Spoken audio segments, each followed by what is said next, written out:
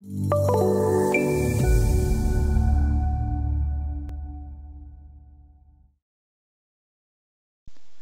now let's take a look at how we can assign materials to our corridor meshes or our template components.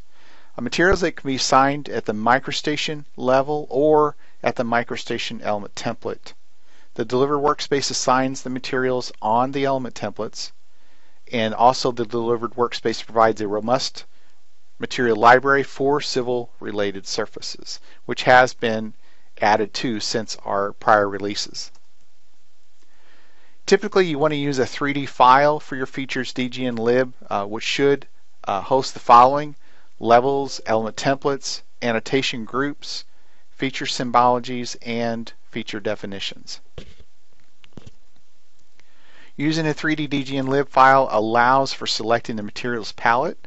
Once the materials palette is selected, go ahead and save your settings to your DGN-lib file, and this is going to make picking the materials in the element template manager much easier.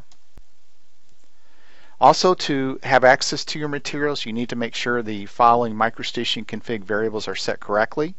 It's going to be key to making sure you can access those materials.